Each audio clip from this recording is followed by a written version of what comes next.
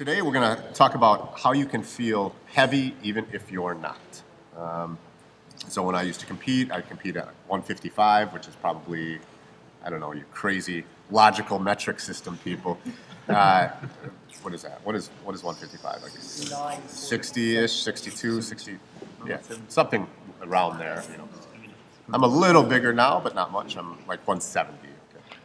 So I had to understand how to use my weight. And like, I remember rolling with people, and raise your hand if you know what I'm saying. Sometimes you roll with like somebody that's really good, and they're like 135 pounds and really small, and you're like, why does this person feel so heavy? Like, oh my God, what the? Has anybody experienced that? It's amazing, right? Like, that was magic. So I wanted to understand what kind of magic that person had. So today we're going to talk about it. We're going to start with a question. Is it good to feel or be heavy? Yes. We have a yes. Is there any no's? So sometimes. That's a great answer. Sometimes. It depends what you're trying to do. Okay? So we'll come up here and we'll show moves or we'll show actions. But realistically, it really depends what we want our result to be. Okay? So as we go through this class, what I'd like you to think about is, do I want to inspire movement? If you're heavy, especially in the way that I'm going to show today, that's going to inspire movement from your partner. Does that make sense? Like, oh, if I'm the one that's getting attacked and they're heavy, like a heavy knee on belly, right? Like, I'm going to move because I don't want that pain for the most part, right? So I'm inspiring them to move, and hopefully inspiring them to move in a certain direction so they can kind of be caught in a spider trap, right? But sometimes you can be heavy in different ways, which we'll also talk about. You can be like a weighted blanket. Like everywhere you move, it's not like so heavy that you have to move, but it's just controlling, right? So we're going to talk about both of those ways. All right, so we're going to start off with a drill, and this is going to be really weird, okay? But we're all going to do it together. So spread out if you can. Give yourself, like you were like this, give yourself this amount of movement. Everybody find some room. Find some room. I got to stay in front of the camera. Sorry, I just realized that. Okay, perfect. Now, just like we were doing yoga, you're going to try to place your weight in a certain direction through your body, okay?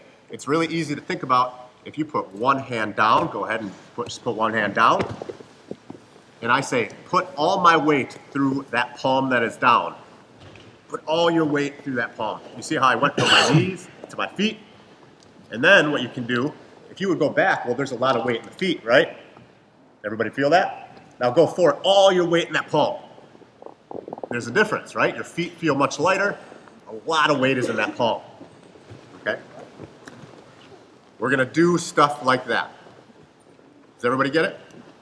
Okay, let's go into our little starfish here. All your weight through your right pec. Think about it. Are you pushing through your toes? How are you getting all your weight on your right pec? Now let's go to our right shoulder.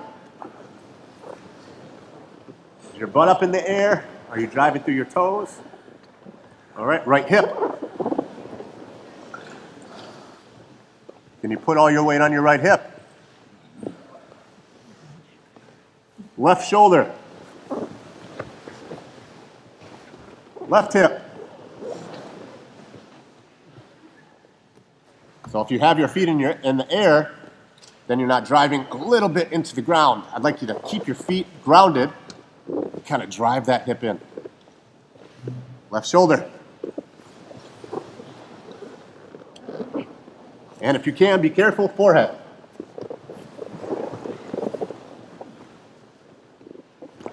All right. It's a weird little drill, but we don't think about how we're placing our weight very often, do we? There's always a reason to place your weight, if you think about it. And that's what you have, especially if you're small. It doesn't really matter. Like, Chris is going to be my uke, but how much do you weigh? 105. 105, which I think is a big guy. 240, 250. Yeah. So for us Americans that are watching. So if let's say, if I put 170 pounds on your jaw, is that going to be a lot of weight? Yeah. Yeah. That's going to be a lot of weight. If I put 170 pounds in an area like this on your ribs, is that going to be a lot of weight? Yeah. It's going to be a lot of weight. So if you don't get anything else from this class, get this one thing. How are you displacing your weight? How are you taking your weight and putting it in a direction? And are you doing that efficiently? Because there's literally an infinite amount of scenarios. So I'm going to show you some of the methods, but this is the principle that we're going over. Okay. All right, so let's start with our first one.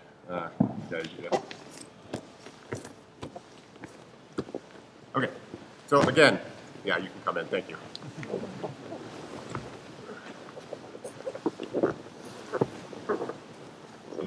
Let's see, where am I going to start? All right, so we're just going to, I believe that we all learn better together. It doesn't matter what belt, how long you've been doing it, you need feedback. Okay, the more information that you have, yes, please hold.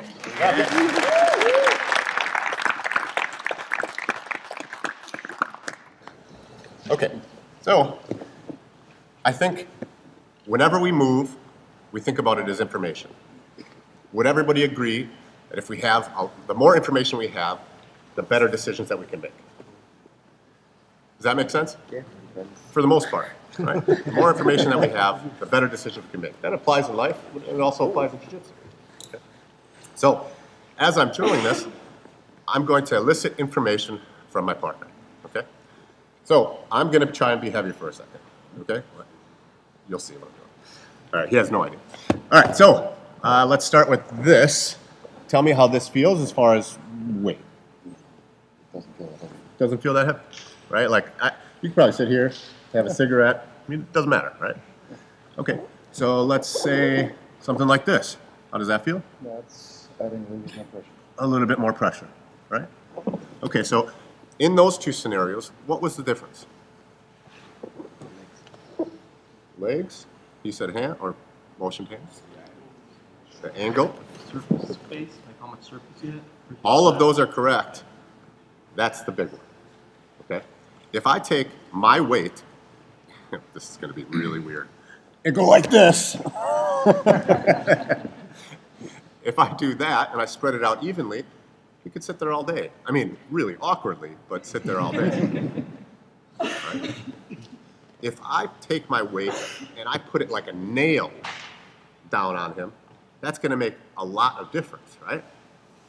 So then what if I take a nail and I try to drive the nail? Okay, so this will be the nail. So did you hear his, like, right? So that's the nail, and then what if I happen to get this and then drive the nail? So what I'm doing in this particular scenario is I'm taking a rib, and just like the drill we just did for 30 seconds, I'm putting all my weight into the smallest spot possible, okay? And then, if we want to drive the nail home, I'm creating counter pressure. That's why we wanted the gis, because we can play with the gis. It's a lot easier to feel really heavy and create counter pressure, okay? So for our first drill, we're going to partner up. Actually, no, I don't like partner up. We're going to get into groups of 3 or 4. If you're in a group of 4, by the way, it's not 2 people drilling. It's 2 people drilling with 2 people watching, because you learn by watching as well. And then we're going to communicate. Well, what was this? What was this? And we're going to help each other. Does that sound good? We're just going to try this side control. So, how heavy? Not heavy. Not heavy? Okay. Heavier, heavier, heavier. Yep. And then, yep. Okay. Does that make sense to everybody? Should we give that a shot? Yes? Yeah. All right, 1, 2, 3. There's a couple things that I saw, and normally when I coach, if one person is doing something stupid, then it's their fault. If a lot of people are doing something stupid, then it's my fault. In this case, it's my fault. Okay?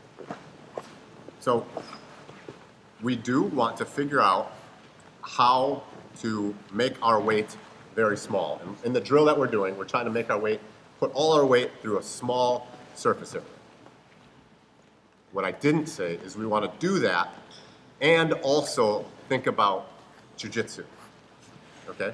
So if I'm just figuring out how to try to put as much weight here as possible, perhaps I would just like maybe rotate like this, and, you know, something like this.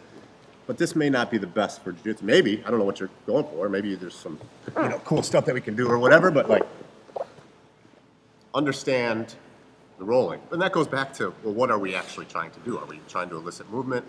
Why are we doing this? Okay? All right. So just think about that. And this is a foreign movement. Who's thought about how you lower the surface area of your weight on your opponent before? That's way more than usual, so I'm glad to hear that. Okay? This stuff normally is foreign to people. Okay? All right, so we're gonna continue, but just think about that in jiu-jitsu context. I'm adding weight, but not just to add weight. Why am I adding that weight? All right, so next. This is the fun one. Rotate this way, please. Just 180 degrees. So my brand of jiu-jitsu is painless, precise, and playful. Now you may think, well, how can you be heavy and be playful? How can you be heavy and be painless, right? Excuse me. I mean, sometimes you can be heavy and be an asshole, but you can also do it in a way that you don't have to, right? If we're in a competition, there's a fight, a real fight, or we're out in the street, I don't care, right? Then I'm going to do this in a way that's as mean as possible because I want them to stop. But in this case, I like Chris, okay? We're going to do some shoulder pressure, and we're going to do the same thing. We're going to make the surface area very small, but I'm going to show two different ways of doing it, okay? So let's say we got this side control. We'll have this arm out of the way, okay? I'm coming through. Now, again, when I'm rolling, I want to know why I'm doing something. What would be a reason that I want him to look this way? Yes? Because he's only going to throw you this way. That's right. When he bumps you. That's right. Yes? Can't turn into me? Yep. So I'm either trying to hold him in place or I want him to go that way, right? So let's talk about the mean way first. Sorry, bud. So the mean way, what we're actually trying to do is we're trying to use our weight to turn his head, which breaks his posture.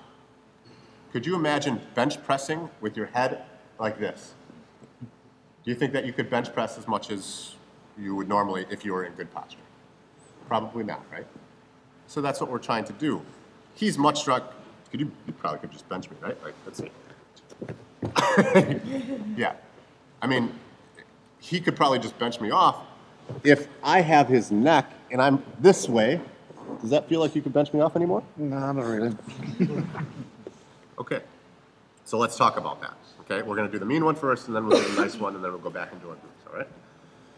So the mean one, I'm taking my shoulder, and I'm figuring out how to put all my weight into the jaw, okay? So, pardon me for this. So I'm not putting it here, I'm putting it here, and then I'm not putting it just through here, I'm putting it directionally down to the mat. Okay, so remember the drill that we did before. What's in this spot? Yeah. Remember the drill that we did before? Boom, shoulder. Well, that's exactly what I'm going to do to his face. Not horribly comfortable, and this is why Megan isn't the Uki for this one. I want to go home and have a happy life, right? So I'm going to do that, but then we got to think about, okay, well, this is a jiu-jitsu move, right? Like, I don't want to have my hips all the way up in the air. So the nuance of it is I'm here, I find my shoulder on that jaw, and then if it was just what we did, I'd have my butt in the air, and that is awful. But he's a strong guy. Go ahead and put your forearm. Yep. Oh, if I do that. Oh, that sucked. But I was in a good position. So I want to keep my hips down. Okay, so I need to figure out for my body in this situation how to keep my hips down, but also put a ton of pressure on his jaw and plant it to the mat. It's fun. It's a puzzle. Right? So we're here. I find that heavy. So in this case, I know that I can change, or I can turn my hips a little bit. You see how I'm on my toes? And look at where my hips are now. Go ahead and lift me. It's not going to happen, right? My hips weren't up in the air for him to do that. Does that make sense to everybody? That's the mean way. We figure out how to create a little surface area, drive, you see how I was using my toes to drive through, plant his chin. The nice way is, well, I like Chris, I create a wedge with my shoulder. Okay, so everything's kind of still the same. Not as bad, right? No. Go ahead and turn it to me. Not as bad, right? It didn't make him move, like the other one's gonna make him move, right? This one was just a wedge. Nicer. On your training partners, on a Wednesday, this may be the shoulder pressure you want to use. Just create a wedge so they can't look into you. Does that make sense? Is it as effective? Well, it depends. It depends what you're trying to do. But in this case, if we're trying to make sure that he goes home without robo-neck, then maybe I'll create the wedge. Yes. On the last one, did you have weights on your elbow or not? So still weight on my shoulder, but I'm not driving it. You show it again. Yes, absolutely. So I find that shoulder right into that jaw, okay? I could, at any time, so I'm here. I guess I have a little bit of weight in my arm. I'm not driving it all the way through. Like I can feel some weight down as I'm talking. I'm trying to be nice. But at any point, I could drive through and make it awful, right? But I don't have to. Okay, so I have some weight on his chest. I have my weight spread out a little bit more. Does that make sense? And it's for you, like how high his body comes and how much weight is touching him. These are all things that first you need to think about, and then you'll get used to it as you go. Okay? So why don't we get back into our small groups? Be careful. Don't just go onto their jaw. Okay? But have those discussions. You guys are doing a great job of discussing with each other. That's how we learn. Cool? All right, 1, 2, 3. Good work, yeah. You can be very active, right? Which can be. No, if I'm like in half. With the legs like that? So the way that we're showing this currently is in a stagnant, like we got side control, and then, you know, we're finding this place, and then we you know, we're here, and then, okay, well, I just want the wedge right now because I like Chris. Fuck Chris, right? But this isn't necessarily a stagnant move. So, Megan, can you come in? So she's wonderful at this dynamically. So she'll pass a guard, and Chris, I would watch out.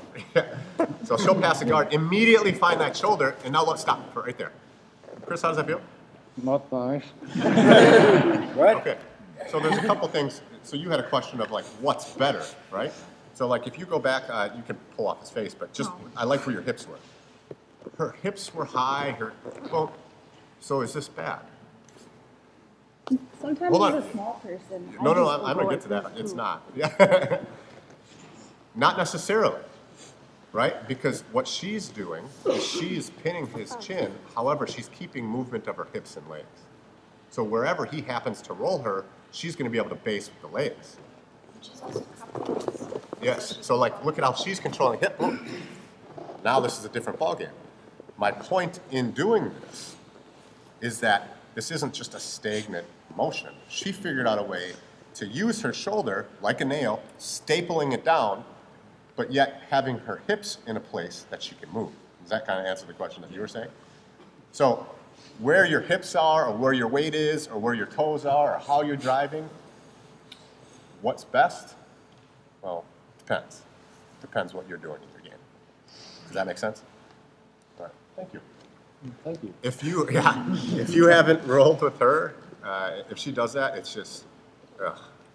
She's like the best, and she's tiny, and like, you're just like, okay. So, I think knee on belly is next. Yeah, it's okay.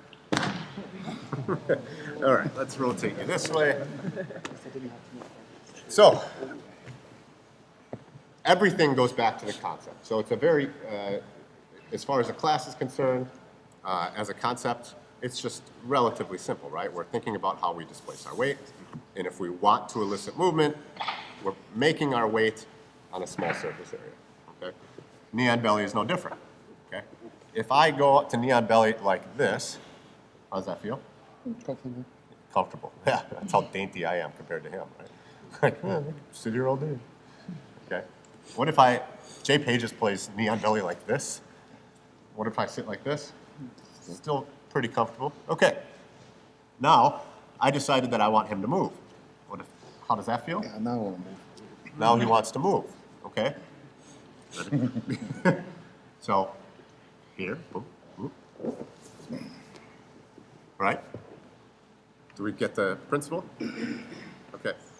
So as we're drilling this, let's drill it in a way that first they feel not just the abs, right? Then we feel the full shin across. But that's still a decent amount of surface area, okay? Then try to figure out how to just make it be your knee. And then the counterforce of lapel or arm or neck or whatever you want, right? Additionally, it's not only about how we're displacing our weight, but where we're putting it, right? So in that scenario, I was Dick, and I put my knee in his diaphragm, right? So our ribs kind of come down here, this nice little spot here. No matter who you are, that's a little bit softer, and it's a little bit harder to breathe when you have, any amount of weight on it, okay? So think about where you're placing it. So when we're with our partners, not only do you want to go through these like, okay, least heavy to most heavy, right? But we also want to think about where it's at. And where it's at, or what you're trying to do, depends on the body, and there's so many different variables. And that's why I'm teaching this principle, because I can't answer every question of what's best. Okay? Let's go back in our groups and try knee on. 1, 2, 3.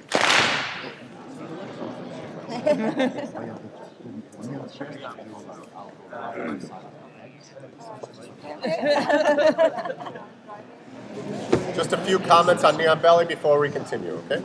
So, how do I play knee on belly? I almost never do it. I'm sorry. How do I play knee on belly? I almost never do it painfully. I just, it just sucks. Right? Like, and what am I really doing there? Like, I'm just making them angry, right? Like maybe, if I got that tap, I'd be ashamed of myself because I don't want to do that. Maybe to him, I'd be proud of myself, because of his mustache and all. But whoa. But for the most part, I want it to be technical, playful, painless, precise. That's not painless, right? My placement or my body placement when in knee on belly. Tell me if this is good. It's so good. Just in general, not you, Chris. God damn it. Sorry. Yeah, Maybe. What was your right arm? Is this good? Is this good? Is this good? That's Jay Pages. Get in Jay Pages. then argue. My point is, it depends. It depends what I'm trying to do, right? Like, I had never seen this before grappling with him. Like, how easy is it for him to go like this and then go and do an armbar? I'm not good at it, but maybe he is. He sits like a little ball. It's fucking annoying. I hope Jay sees this, by the way. That's not, yeah. So the answer is it depends. And in each of those knee on bellies, I'm displacing my weight in a different way, trying to elicit movement from Chris. Okay? All right. So how we do this, actually rotate 180 degrees. As Chris Payne's talked about, I have favorite sides, and it's easier to teach from certain sides, so I keep spinning it. All right. So the way that we put weight on isn't just if we're in side control or a dominant position. Okay. So what if I do a knee slice, right? Try to save your balls. Okay. So if I do a knee slice like this, how does that feel? It feels pinned, but not uncomfortable. Yeah, feels pinned but not uncomfortable, right? Like if I do a knee slice like this, how does that feel? It feels like you're about to slide out. I'm about to slide off. Okay. So now if I do a knee slice like that, Yeah, I don't like that. okay. So what am I doing? I'm thinking about how my weight is getting displaced through my shin into his thigh, right? And if I'm really want him to move, or I really want to elicit some movement, I drop that weight. So I'm going to take, watch where my body's here. I kind of just bring it back. And I'm on my toe right now trying to make it easy, like, because it kind of sucks. But I drop that weight, right? And then I can shear it down. Okay? Constantly keeping that little surface area as it goes down. And what is your reaction when I do that? Pain? And that's eliciting movement, right? Do I have to do it? No. So when I, painless, precise, and playful, when I come through here, like the first one, like I can pin you, right? I call this a staple, right? But I have weight on my knee and weight on my toe as well. It's not going to get the same movement, but this is a Wednesday night, right? He's got to go to work tomorrow. Does he want a giant bruise on his leg? Would you? Right? Like, we don't have to win. We're playing a game trying to get information. We're all hobbyists here. None of us are world champions, I don't think. Maybe. Okay? However, if you're in a competition or whatever, yeah, do this. But it is good to know the spectrum, right? So, we're going to get into this knee slice pass. All we're going to do is come over, and the first one you're going to do is you're going to over-rotate, and all your weight's on your knee here. Nothing, right? Next one you're going to do is pin your knee like it's a staple. Okay, so there's some weight in my toes. Rotate, rotate, rotate. I just grabbed his ass. It was nice, right? Yeah. So you see how I have some weight in my toes? I have some weight in my knee. Okay. And then the last one, all my weight is going to go through my shin. All my weight is going to go through my shin. Okay? And then the last one is you can grab on, control the hip, and drive down, which does not feel good. Okay? Be careful, but let's understand it and let's talk. You guys are doing an excellent job of talking with each other. It's really, really cool to see. All right, 1, 2, 3.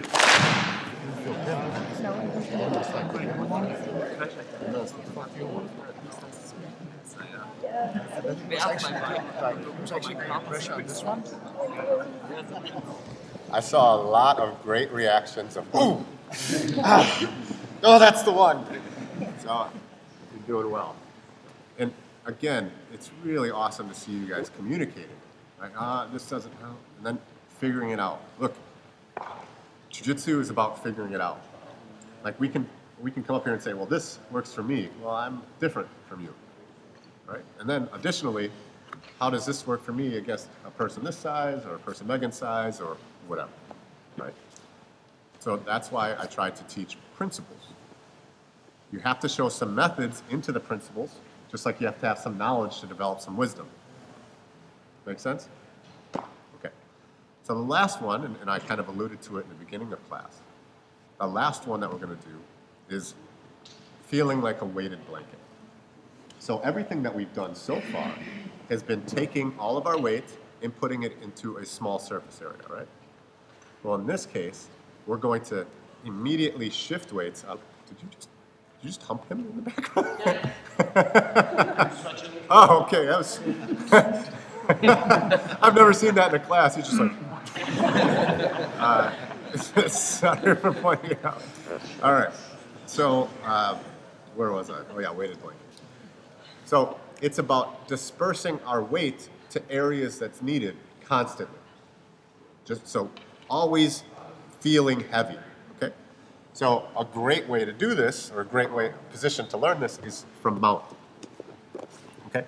So, mount's another way. Okay, where's my weight? Well, right now, it's all on the mat. That makes it easy for him to move, right? And as I go down, down, down, down, down, okay, that becomes a little bit heavier, right? It depends what I want to do with the mount. Which way is right? I don't know. What are you trying to do? Okay. In this case, in a weighted blanket, normally you're trying to make them, you're trying to stay where you are, and get them to start scrambling in some way, okay? So what I'm gonna do is I'm just gonna become this nice weighted blanket, so I should be not too heavy anywhere, right? Yeah. But I'm going to start messing with his head. You see how I just came in and just kind of became heavy here? And then go ahead and move. Sorry. Keep going.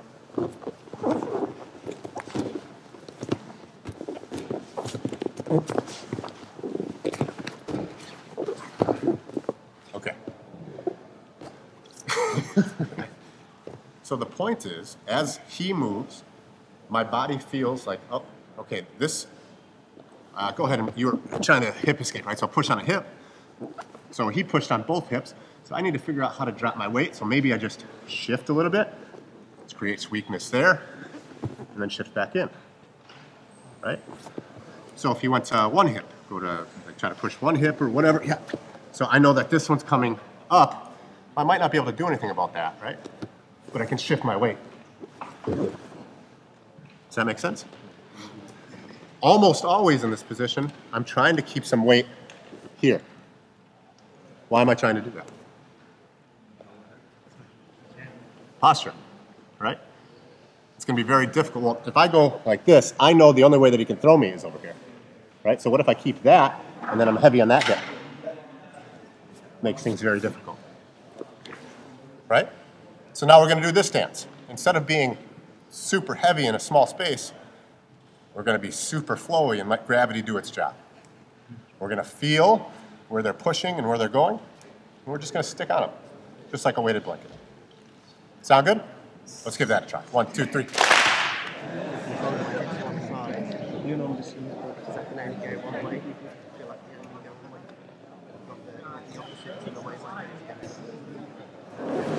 This is the segment of class that we needed the gi for. This 5 minutes. Everything else you can do, it's just a principle. You can do it in gi, no gi, it doesn't matter. So just go down, head over here. So the gi, as my friend over here was doing, adds a force multiplier to things. Okay? So I can drop here and then drop weight, right? But what if I do that? Let me get your gi here real quick. What if I get that and control this shoulder really well? You can put people to sleep like that. Okay? And he has no rotational movement, especially if I'm killing this one. It's just awful. I mean, you could sub people like that, right? If I'm in knee on belly, and I'm not going to do it because he's been such a good champ, right? But what if I grab here and then pull up, right? Ooh. With that knee right in the sternum there, good Lord, right? So every position that we have with this, the gi can add some multiplier to it. Okay. Unfortunately, time frame, this is something that you're going to have to work out for yourself. But does that make sense to everybody?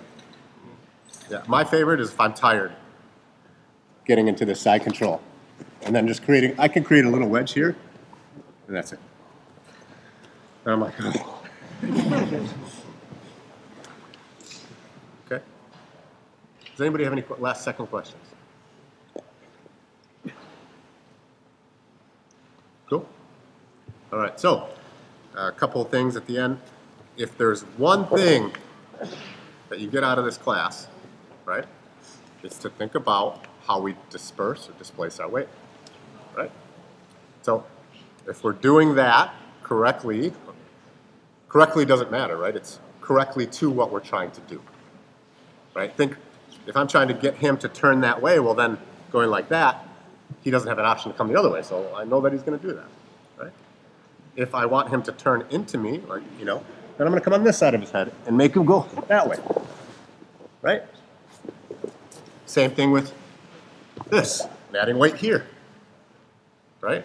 If I add weight here, really, really sucks. I'm back here. Cool. Well, now I know which way he's going to go, right? Yes? From north-south? It depends what you want to do, right? Like, if I was in north-south and trying to be heavy, almost always if I'm trying to control north-south, same weighted blanket idea. So I'm not trying to necessarily be heavy, I'm just trying to control a jawline with my chest. If that makes sense. Okay. So, let's see. painless, precise, and playful. If that resonates with you, my website is gentleartlifestyle.com. I do coach and I have students all across the world because of these wonderful camps. Let's see. As I know, Charles, there's a bunch of us that love to do private lessons. If on this or guillotines or anything else that you want to do a private lesson, most of us will do private lessons. And gosh, we'll end with a piece of gratefulness like we try to do.